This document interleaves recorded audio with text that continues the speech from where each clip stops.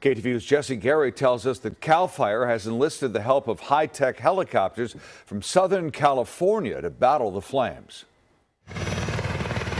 For the first time in Northern California, the fight to stop flames is taking place above the fray and at night. Hello, my name is David Clark. Firefighter David Clark says for 2 nights, Chinook Type 1 helicopters have been brought up from Southern California. Pilots are descending to 100 feet above the flames and dropping 3,000 gallons of water or fire retardant during each run. They use a night vision goggle. They can use their night vision capabilities to fly and make targets of opportunity drops on suppression activity and to help suppress the fire. The Caldor Fire grew again overnight and now stands at over 126,000 acres.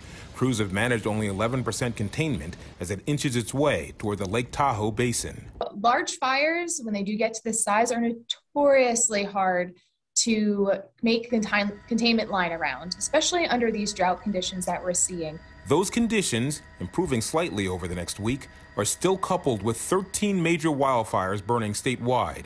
The result in the Lake Tahoe area is hazy air and masks as a must-have. You're having a pizza and there's ashes landing in your pizza.